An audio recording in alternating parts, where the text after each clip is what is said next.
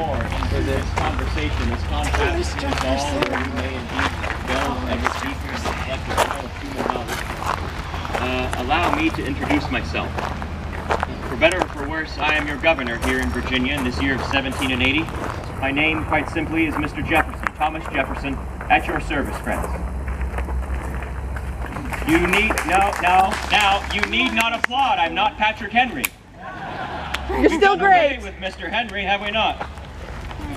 We have. Who before me served as governor here in Virginia? I'm sorry. Who before me for 3 years, 3 allowable years by our Virginia Constitution, 3 one-year terms, lived in that 3-story pile of ostentation there? Mr. Henry. We have done away with Mr. Henry, have we not? We have properly rusticated him, so I say. Put out to pasture.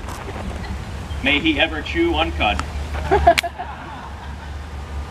It is my belief that there should be always term limits instituted across every level of government.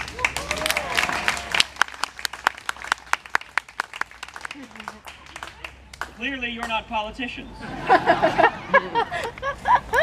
This is indeed not a delightful thought amongst politicians who, if you believe the word of Mr., although it is ahead of my time, Mr. Alexander Hamilton. Have you heard of him? Yes. Oh, are you a friend of Mr. Hamilton's? Yes. You are?